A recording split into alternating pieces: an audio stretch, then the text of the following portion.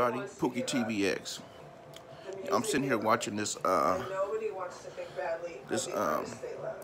Kelly documentary, and I wanted to scream at y'all about something real quick. The part I'm at now is where they're asking all the ladies, and they're figuring out passing around the tape and doing all that, passing around R. Kelly tape, right?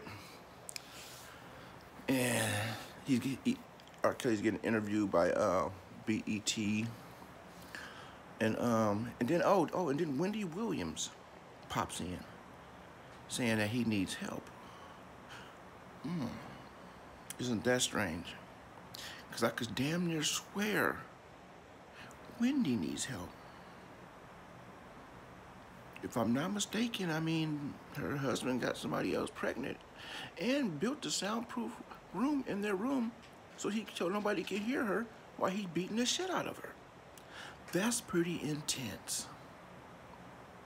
You know, that just caught me for a second, so I had to just shoot out there before I forget.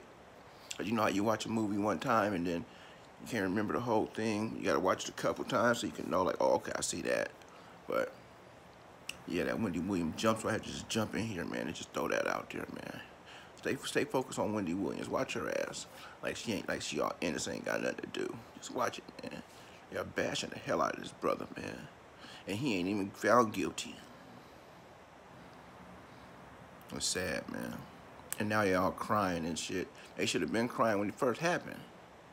Nah, they bringing them girls. People come tell you, it's the, I'm tired of saying it, man, but it's the goddamn back.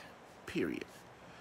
All right, I'm gonna let y'all finish, man. I'm gonna go ahead and finish it up. Sorry about that. I just wanted to throw that in there. Peace.